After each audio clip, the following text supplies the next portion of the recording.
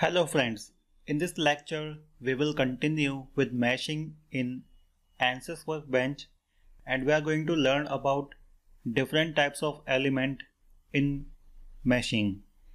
So first of all, let us understand what are different types of element in meshing. So as we already know, in this course we have used three types of element, that is called 1D element, 2D element and 3D element. So now let's understand about them one by one and how to choose the different types of element in the analysis. So here we can see we have 2D, 3D and also we have 1D element. So in case of 1D element, we have element like bar, we have beam, and whenever we create any rod or any bolt connection like this. So basically in case of 1D element, we have element like this. So it is like a straight line. So in case of 1D element, we have two nodes like this. So 1D element is made of two nodes. Now let's go to the 2D element. In 2D element, generally we have two types of shape. One is triangular shape and the second is quadrilateral shape.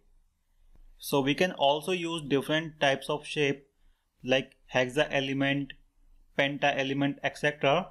Throughout the experiment, it has been found that tria element and quad element provides a much accurate result by reducing the time. So now it has been a standard for the 2D element to use tria and quadrilateral element. Now in case of 3D, we have tetrahedron element. So here we can see in case of tria we have three nodes. So this is called three-noded triangular element. In case of quadrilateral we have four nodes at the center. Now in case of 3D element, so first type of element is called the tetra element or it is called tetrahedron. So the tetrahedron element is made of four nodes. First node, second node, third node and fourth node. Second is called the prism or hex element. So hex is like a brick element. So in case of brick element, it is made of 8 nodes. So we can see all these 8 nodes are here, 4 nodes here and 4 nodes in the backward direction.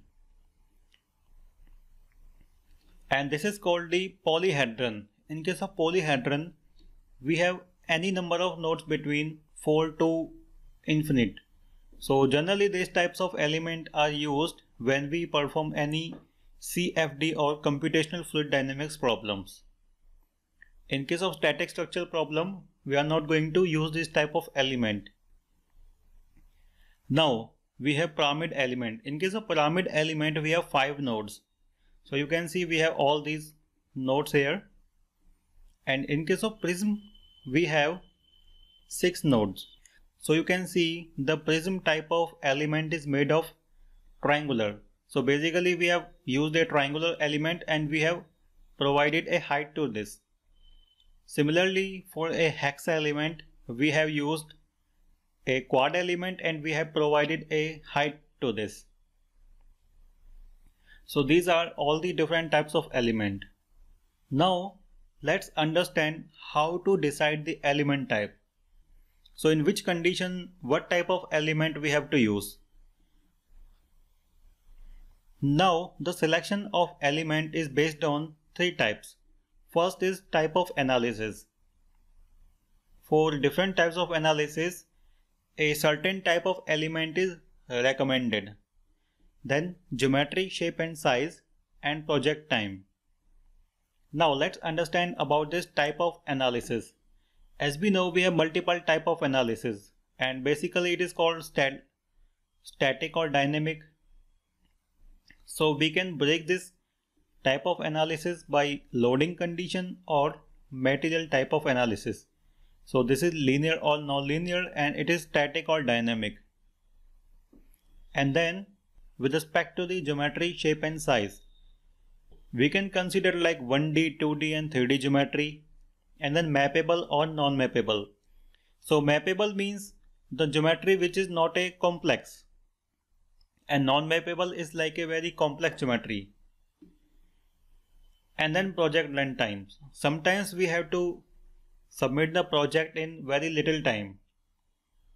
So here we need to use the type of element which take lesser time to solve.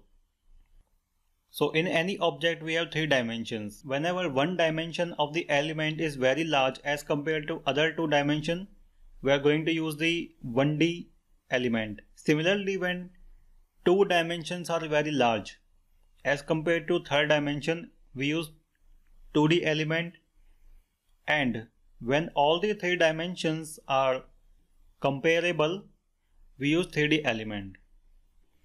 And when we have a mappable geometry, we are going to use the hex element, or we use prism element. And whenever we have a very complex geometry, so we cannot create a good quality of mesh by using the hex mesh. So in that situation we need to use the Tetra element. And whenever we have a very lesser time to solve the problems, we are going to use 1D and 2D elements more than 3D element, because when we use the 3D element, it is going to increase the solution time. Similarly, the element type also depend on the type of analysis.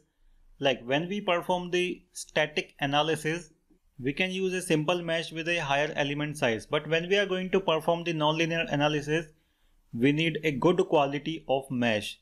So in that situation, we need to use the quad element in case of 2D, it is recommended to use the quad element, and similarly for 3D, it is recommended to use the hex element.